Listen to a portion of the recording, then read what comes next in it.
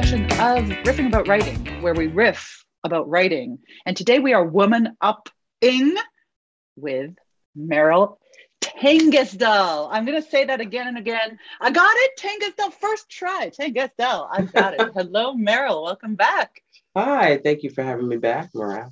I love it. You're so welcome. I love it too. I mean, it's just such a great, juicy conversation. And when we get into this kind of level of writing, we're getting into, like every great autobiography and memoir, it reveals your story, but it really reveals the story of the everyman or the every woman or the every person, right? Like that. While this is very unique to you, I'm reading your story and I can relate to the things that you went through, even though my story is different, but the things you had to overcome in here. And that's really what I want to ask those things. I'm so curious to find out, like I read in your book, as an example, without giving too much of the steak away and just a little bit of the sizzle, when I was reading in your book about that flight to Disney, like usually when people want to be pilots, you hear these stories of like, I looked up in the sky, or I read a story about the Wright brothers or Amelia Earhart, and I decided from that day on, I'm going to be a pilot. You have a very different story about how you wanted to be a pilot. Do you mind sharing that? I did. I wanted to be a pilot. I actually wanted to be an astronaut first. And I knew being a pilot was one of those steps. That was one of the things that was a must do. And I was excited for my first experience in an aircraft, and I was really excited about it. It was going to be great, and it didn't turn out that way at all. And it was a very, I won't say disheartening experience, but it was a very painful experience, and it was not comfortable. But there are times in life when you want this goal and you have to do something, you're like, well, I'm going to give it another go and see, okay, this time wasn't great, but we'll see what happens again. And you just gotta, it's like a kid who doesn't like broccoli. Have them eat it like 3 more times and see if they start liking it. I mean, it's a apt comparison in a sense. In another sense, like, what I read is that you had like extreme pain on that flight to Disney. Yes. Or I say to Disney, we all get that you didn't fly into Disney, but you're a child and you're being taken to Disney, and it's like this exciting thing. New York to LA, right? Right. So New York to Florida. So we went to Florida. To Disney World, and it was excruciating pain on the way down. So kids don't understand pressure and equalization and how you can do that. And actually, a lot of adults don't either. Mm-hmm. So to have this intense pain in your ears, this headache and everything, it was awful. So right. For me, it wasn't great. It wasn't great going down there. It wasn't great coming back. But for some reason, I knew that, man, this is something I'm going to have to overcome if I want to be an astronaut. And that desire was so strong that I knew that somehow I had to get around this. Or get through this. And I mean, even at a younger age, yes. Even at that young age, you kind of knew, like, it wasn't, oh, I'm giving up, I could never do that because my ears hurt too much. No, if you want something so strongly, nothing is going to thwart that idea. I mean, I knew in my heart that going into space was something that I had to do. It was something that this was a must do. Growing up for me, it was like, man, this is my place in the world, or this is my place outside the world, is to be in space. So that feeling was just overrode everything. And I knew that everything that I did would eventually lead up to me being in space. Amazing. So, okay, there's 2 questions on the tip of my tongue, and I have to ask them both. One of them is that you increased our curiosity. You piqued our curiosity, saying kids don't understand the element of equalization and pressure, and then many adults don't. And so the thought on everyone's mind, of course, is, oh, great one. Teach us what happens if somebody does have ear pressure. Like, give us that tip. How do we alleviate that? For kids, I mean, they don't, if you say, hey, hold your nose and blow through your ears, they don't usually understand that. But if you give them gum, or if you allow them to swallow, that helps, open up those eustachian tubes and hopefully alleviate that. And that didn't happen for me. Some kids are just more sensitive than others, and the same goes for adults or for people who are older and may forget. But again, at that time, even though it was, I had experienced that all the way up through, I think, through college. Wow. These issues, and I said, man, I need to figure this out, or this is going to be a showstopper. And do you think you figured it out how to equalize that pressure, or do you feel like you just learned to suffer through it and not notice it anymore? No, you have. I mean, you have to. If you don't, you won't make it through flight school because you're going up too high in an unpressurized aircraft. So most people, I did figure it out when I got to college, and I was able to, work my way through and manage and be able to Valsalva better and know the right times before too much pressure builds. Because if that happens, hard to overcome. The more, it's not like a bottle of wine; it does not get better with time. So you have to, you have to alleviate it quick and often. So, and then when I went to flight school, there was no issue. I love that, because right there, in a sense, you gave a little tip for parents traveling with children or even adults who have this, the time to start doing a lot of that motion or the gum, before your kids are even complaining about air pressure, give them some gum, like a huge, 2 pieces of Hubba Bubba that they really need to chew through. Well, the kids won't mind that you're giving them Hubba Bubba an hour before landing, because they're like, I never get Hubba Bubba. And so they're happy about it. And they're starting to do the chewing. And especially when the pressurization would start, they're in that tacky part of the Hubba Bubba, right? The flavor's gone, but they need to chew down on it. So there's a little tip right there for parents. Absolutely. Start ahead of time. When I took the family, we went to Florida this year. As soon as we started the descent, they had candy and they were loving it. Lollipops. They're like, wow, this is great. And I'm like, yes, just keep doing what you're doing. Flight candy. Yep, that's a good association. Yes. So no issues. And so then the second obvious question that it brings up, first flight was, how old to Disney? How old were you? I was about 8 years old. So then the next obvious question is, when was the second flight after that? I think that the second flight I had was in college. I was playing basketball, so we were going from Connecticut to down by Riverside, Southern California, to play some games. That is just, I mean, a lot of people, I think, would have it in their mind that to get to astronaut level, as you did, that you need to, that you fell in love with flying and sitting on your, grandpappy's lap and learning how to fly. But no, you went from, I mean, it's actually very apropos. The Wright brothers to the lunar landing, to man landing on the moon, was 66 years apart. Only 66 years between those two. And so people think that there are huge, like that progress goes sort of like this slow eventual progress. But in your case, it was like, here you were 7, 8 years old. Your next flight wasn't till college. And from college to adulthood became astronaut level. Yes. Like you went from the Wright brothers to lunar landing a very short amount of time.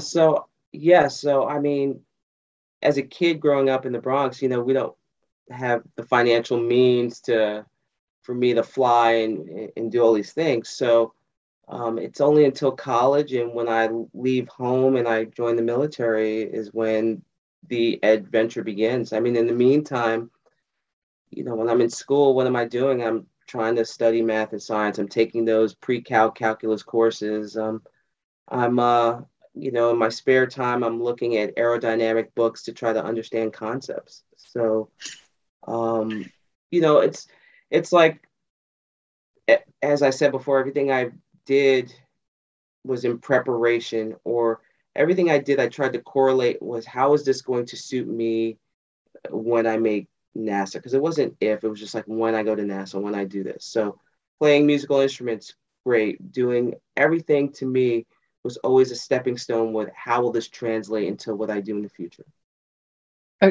Just like the concept of that is like, here's this little girl whose ears hurt, who doesn't even have a chance to get on flights, who doesn't, I mean, there's nothing around you that says, oh yeah, being an astronaut is a possibility. And yet you're like, eyes on the prize, whatever it is that gets me there, cut away all the rest.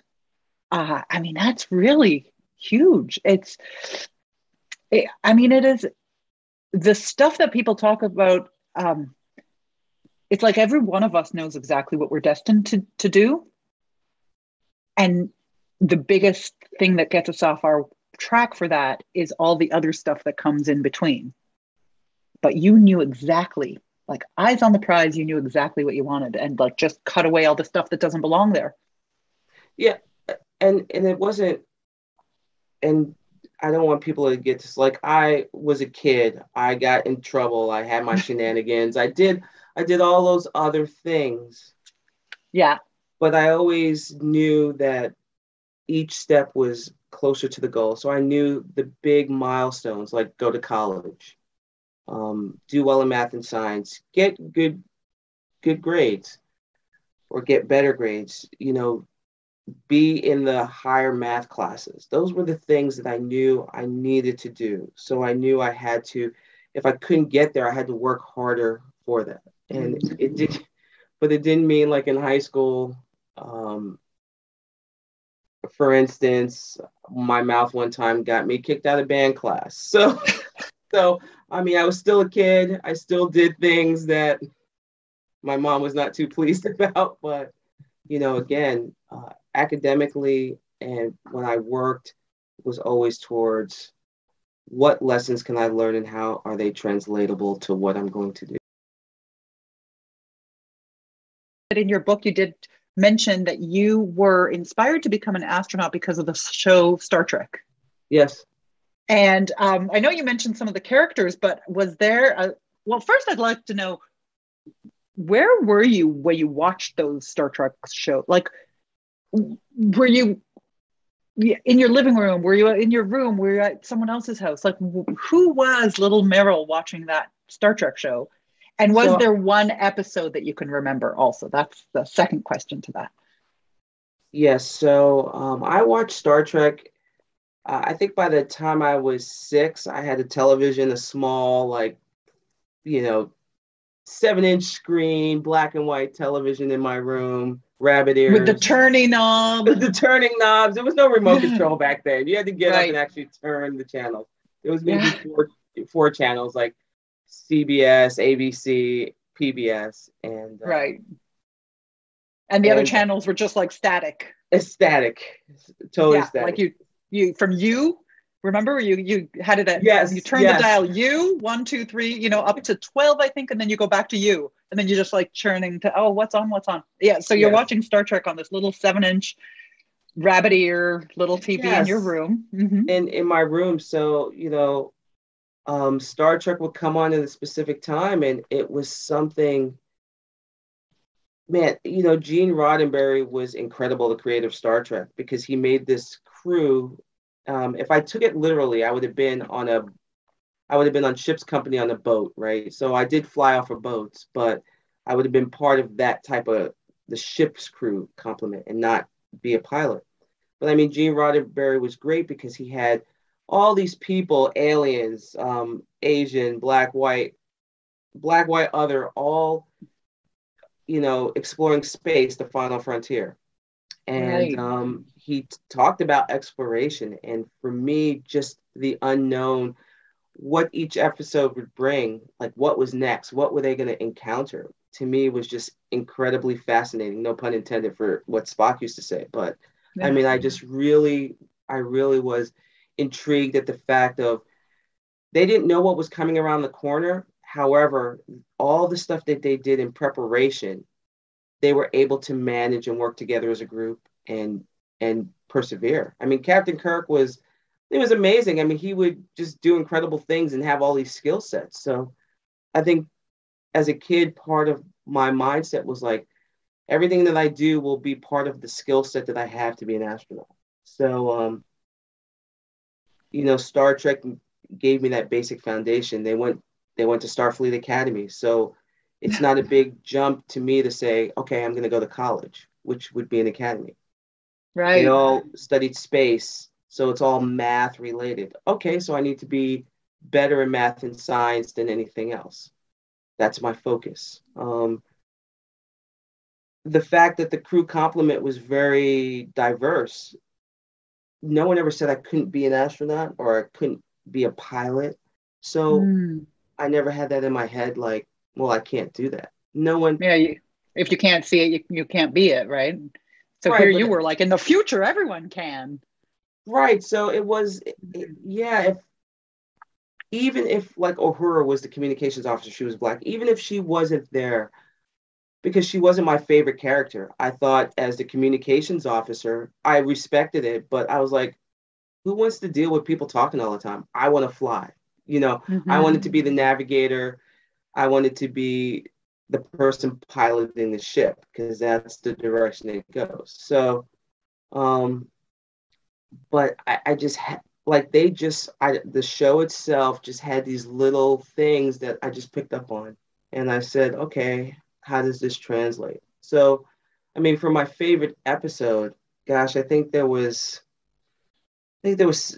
all the Star Trek geeks out there are gonna judge me, but I think there was 77 or 78 episodes. So I mean, I used to know the titles. I could see it for a split second, and I knew the title. Right. So man, I think a lot of my episodes, people love the Trouble with Tribbles, which is the Tribbles, the little creatures that multiplied. And the Klingons were trying to infiltrate and do things. That was an interesting one. It was fun.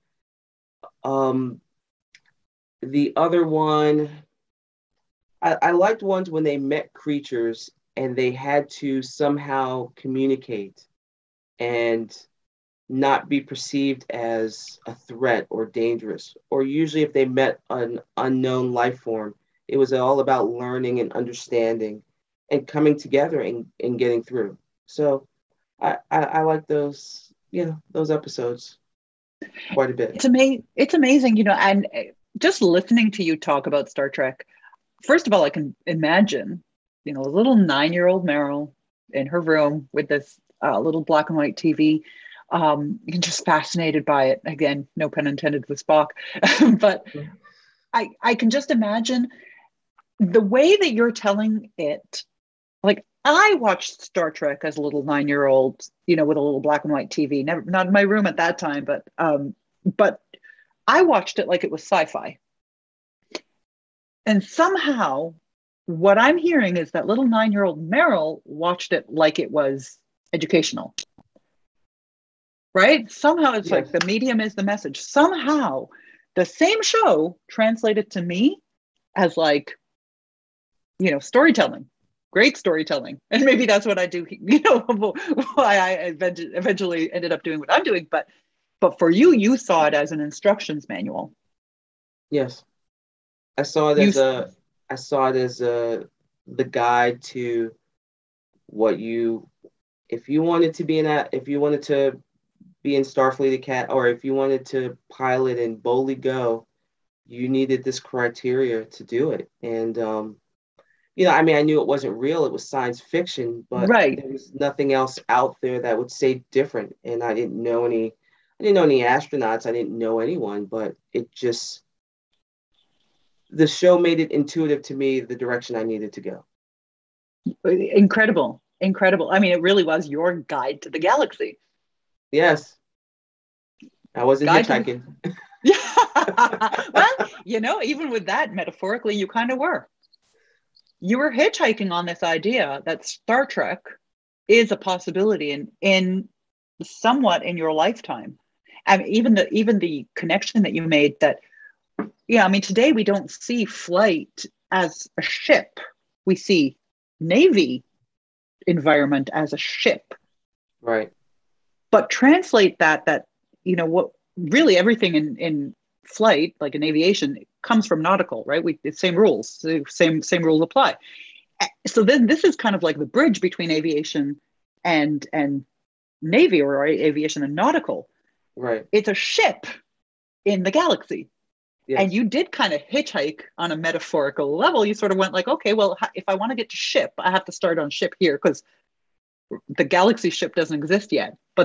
But let me hitchhike from here to go there. I mean, Guide to the Galaxy, Hitchhiker's Guide to the Galaxy. I mean, metaphorically, it's huge. Yeah. So I love that, and I love the imagery of that too, because even like little, as I said, little 9-year-old Merrill, 10-year-old Merrill, maybe 12-year-old Merrill. I mean, probably watched it for a few years after school. Drop your backpack, go to your room, and sit down and watch this show. And start to create this plan, this guide of how you're going to get there as you're growing and as you're kind of developing into the vision of what it is that you want. And Star Trek really was kind of like the hitchhiker. You hitchhiked Right. on that show to get you there. Because as you said, we didn't have access, like there were no motivational YouTube videos of people who have actually done that. Right. And people who look like this or who look like that, or who, these were the steps. We didn't have access to that. So the only access we had is, oh, Star Trek's on, right? So Yes, hey, exactly. I love that. I love that. I would also say that as I was getting older and I was reading more, I did have a woman who was a teacher in an after school program. Her name was Miss Harriet, that actually she liked Star Trek a lot too. So she fed into a lot of, my interest in Star Trek by giving me books and letting me borrow her books constantly. I mean, I probably at one point started reading a book a day. Like I would go and I mean, reading is incredibly important, but at that time I just wanted to absorb as much information, as much adventures that they had in Star Trek and what they did to overcome it, how they handled that. Because again, it was more like, how is this going to, what skill sets do I need to become an astronaut? And the answer is, as an astronaut, you need to be very versatile. So, this was to me a step in the direction to understand, to read, and do all that stuff. I love that, because so now you just weighed in on just the importance of like, one person can make a difference.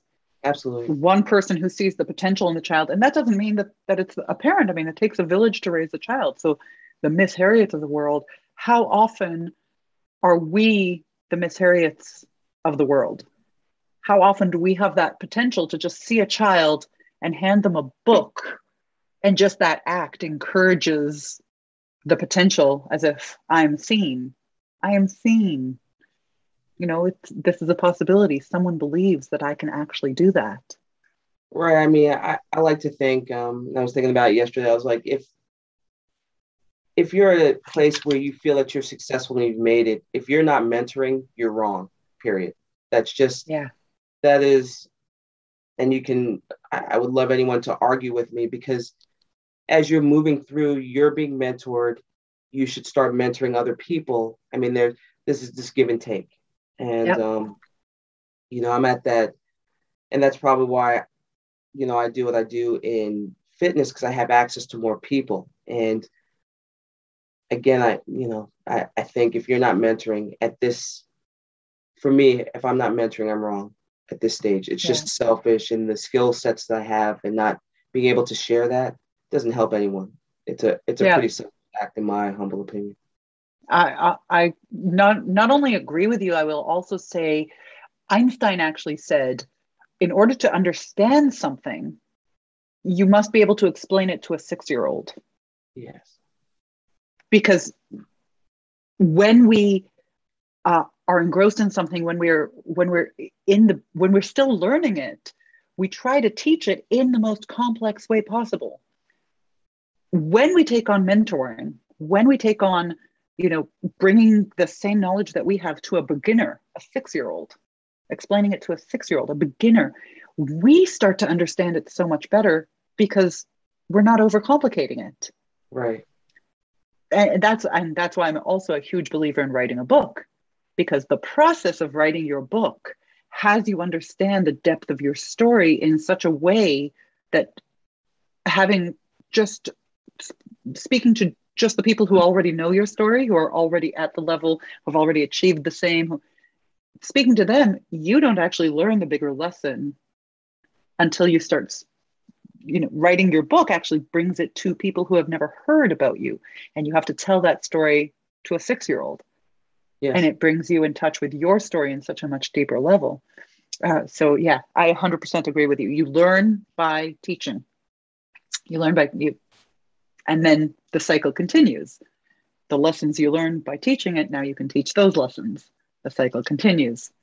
The people the 6-year-olds who have learned from you, then are able, you will be in someone's story, you will be the Miss Harriet. Yes, it'd be great it's almost like passing on that DNA. So It's kind of, I wouldn't mind that. I mean, people talk about legacies and stuff. To me, it's just, passing on that knowledge and having that continue as long as it's good. And I mean, even when I was a flight instructor, to me, it was like passing on my way of flying. And It was great to see some of my students who not only did well, but they came back and they were commanders and they were leading. And I got to see that as a colonel and watching these guys lead. And I was just like, oh, makes me so proud. 100%. And that's, that can happen at any time, just for everyone. There's a question I want to ask you about that part about flight instruction, but I just want to interject here and bring in, there's a great story about Alfred Nobel, and you may know this story, but I'll just share it here because I really want everyone to know you can change, or you may have a legacy that leads one way, and at any given time, your legacy can pivot and become something so much bigger. On the topic of legacy, one morning, Alfred Nobel, or Nobel, people pronounce it, from the fame of the Nobel Literature Prize, Peace Prize, mathematics and science. He woke up one morning to open up the newspaper and find an editorial announcing, erroneously, mistakenly, obviously, because he's reading the paper, that he had died. So he's picking up this paper and he's reading, Alfred Nobel has, we're sad to announce that Alfred Nobel has died. Alfred Nobel's claim to fame at that point is that he was one of the early inventors of TNT, of this highly volatile explosive. And, as Alfred Nobel read this and realizing, wait a minute, I've just been given the gift of knowing what people will say about me after I die. And the only thing that's being attributed to me is that singular accomplishment of inventing TNT, which I don't want associated with my name. While that's a beautiful, a huge, beautiful, I can't say it's beautiful, but it's of note. He achieved something that would have him be in the newspaper as an inventor of something, but that was not the legacy he wanted. And so in his later stages of life, he developed the what we now know as the prizes, the Nobel Prizes, and the whole establishment and how those are chosen. And now, do we even know that Nobel invented TNT?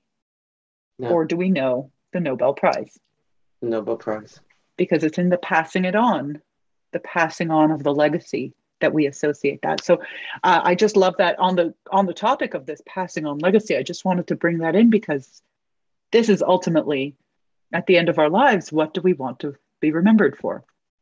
Yes. And so that's what you're building. Now, you mentioned though that you were a flight instructor, and I know you started in the Navy, and it just begs the question, how long was your military career?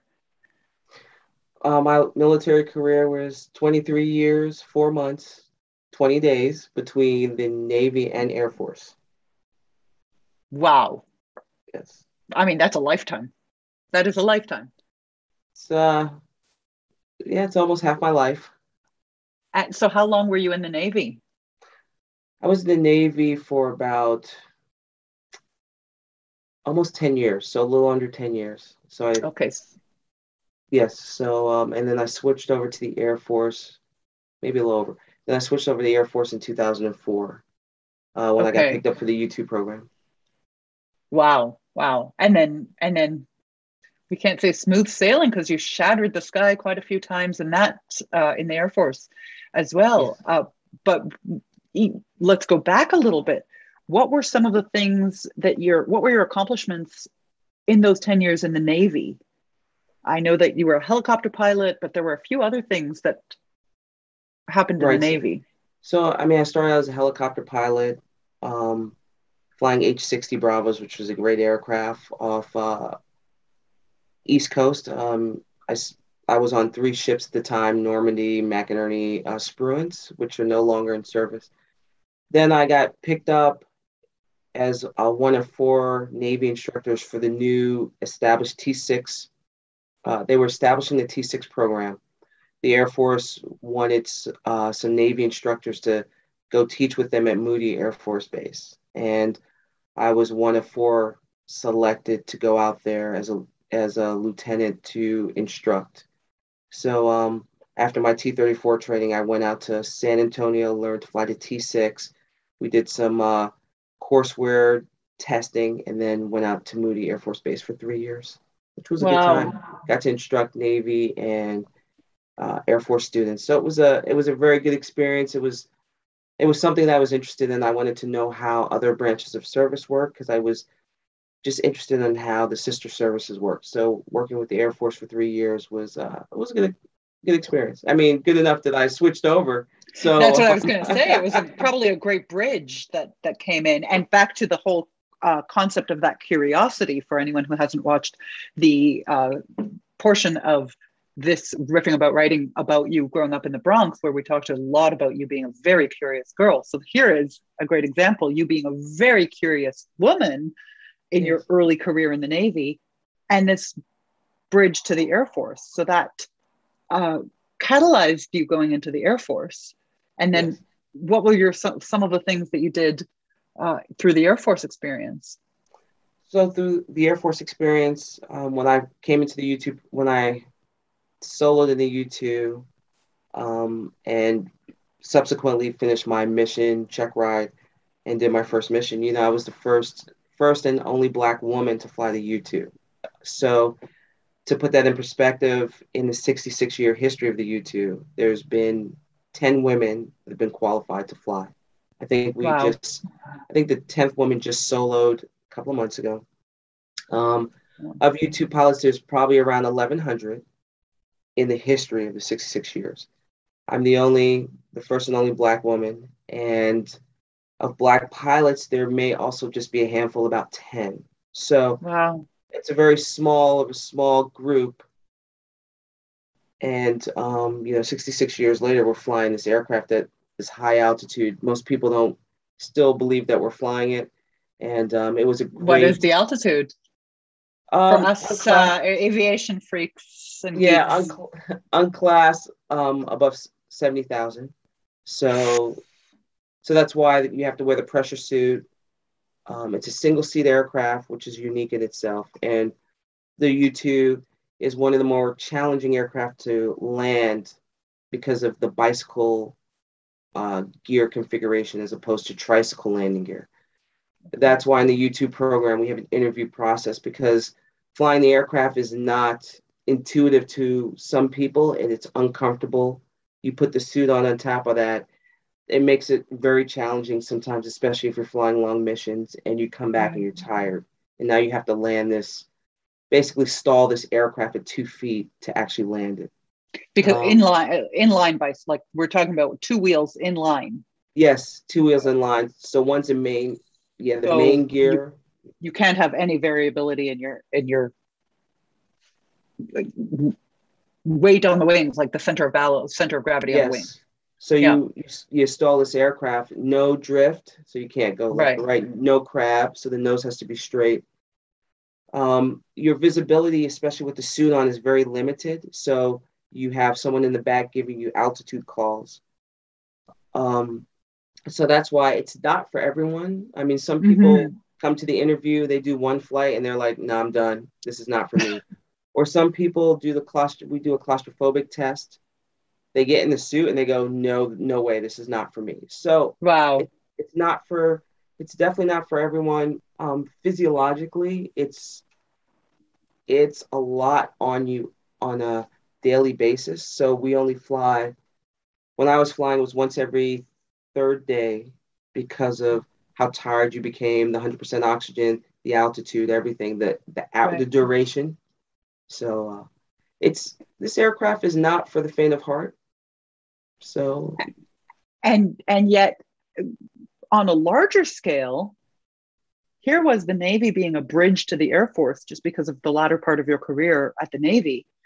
And now here again, I can also see how the U2 and all of the constraints coming in with getting used to the pressurization and the claustrophobia and all of that is actually a very accommodating bridge to the astronaut program.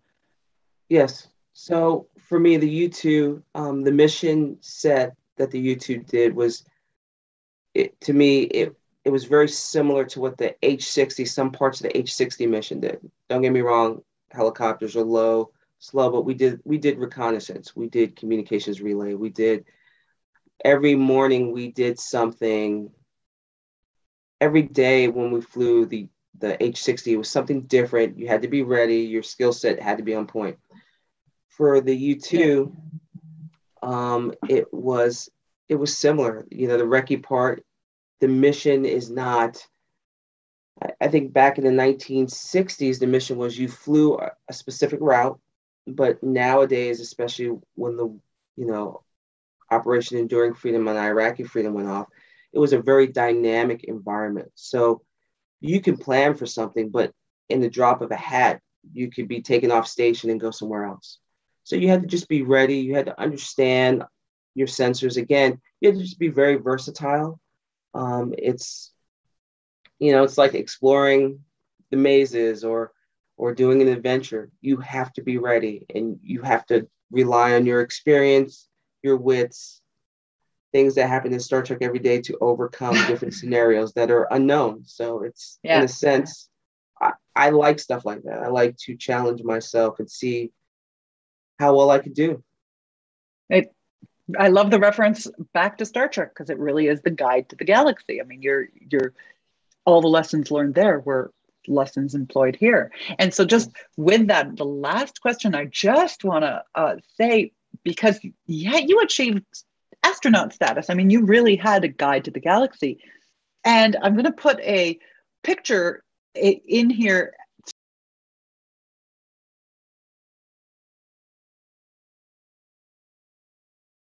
so that people can see the cover of your book. And that's really just an incredible picture, an incredible image.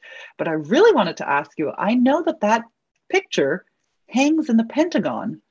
How Yes. did that happen? What does that picture mean to you? And what does it represent to you for it hanging in the Pentagon?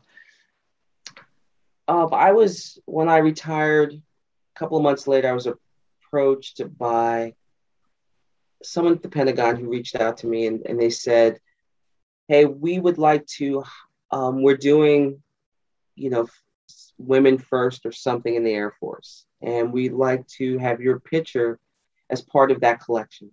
And I was shocked a little. I was shocked because, I'm retired and it was just very, I was very honored and humbled to know that someone, they wanted to put me amongst these women that were there. And so they hired an artist who came out to Beale, and basically his name is Chris Hopkins, phenomenal oil painter.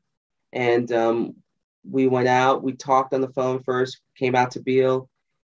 They set it up so I could take some pictures by the aircraft in the pressure suit. And he drew. I mean, he painted a spectacular piece that really captured. I was surprised. I mean, wow, I was surprised. I was blown away.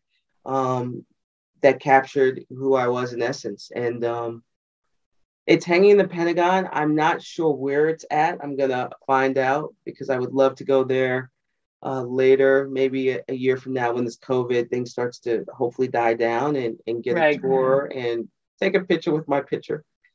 I would love to see that. That would be exciting. And the irony of it is that you have a picture hanging in the Pentagon that you can't even access to go take a picture with your picture, but time will bring that. And for anyone else who watches this, if by the time they're watching this, if by the time this video is out, the Pentagon is available to have people go into they can actually go to find your picture. Yes. And in fact, hold your book with the picture in front of the picture. I tell you what, the first person I see do that, I'll send them a Dragon Lady t-shirt. Easy. Oh, you heard it here first, ladies and gentlemen. You heard it here first. And I'm sure if anybody else does that, whether they're first or not, they'll get I'm sure if they reach out to you, you'll get them a Dragon Lady t-shirt. And I love that little thread there. I love that you added that in, because that was the last part of this session, this interview, but 100% it is a great foreshadowing to go back to the video around what it is that you're doing now currently in your retirement, which I put in air quotes for anyone who's not watching and just listening. I say retirement because I don't think this lady has ever known or will ever know what it is to be retired. You found a next mission, a new pursuit. Yes. And that is in training people to be the strongest version of themselves. Yes. Mentally, physically, just willed. And that is, the Dragon Lady is the persona that's coming with that. And if to find out more about that and that whole story and an element about the TV show Tough as Nails, there's actually going to be, let's say, right here or right here, I don't know, on the video of, just click on that to watch that episode and find out about the Dragon Lady. But with that, thank you so much for that promise. And you heard it here. If you go to the Pentagon with a picture of the book, and now is it okay if they have it on their phone, the cover of the book, or on their Kindle reader or something like that, or is it a print book? Will you? I will take Kindle reader or print book, or phone, any image. Yeah, any image. The first person, first group. You know what I would love to see for you? Here's what I would love to see. Back to the leaving a legacy, the Nobel Prize. I'm going to up it. I would just love to see. Now, I can't promise anyone a Dragon Lady shirt. Maybe I would promise them a Right On hat. I don't know. But I would love to see for you the first parent, mother or father, bringing their child to the Pentagon because their child is dreaming about becoming an astronaut. And in order, sort of like that Miss Harriet or the Nobel, in order for that child to know that they can do it, the parent or the elder takes that child to the Pentagon to show a picture and go, if she can do it, you can do it. Absolutely. And that picture will become their Star Trek. I like it. All right. Let's put that out there. Let's get that. So that's a call out. Anyone who takes a picture at the Pentagon or anyone who takes their child to take a picture at the Pentagon. Yes. Because if you can see it, you can be it. And with that,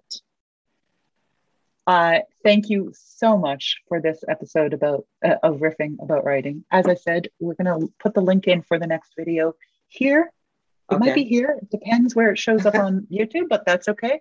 To find out more about the Tough as Nails experience and the TV show Tough as Nails that you were on, and to find out more about your book, Shatter the Sky. Thank you for that. We're here with Merryl Tengesdal, and this is Riffing About Writing. See you next time.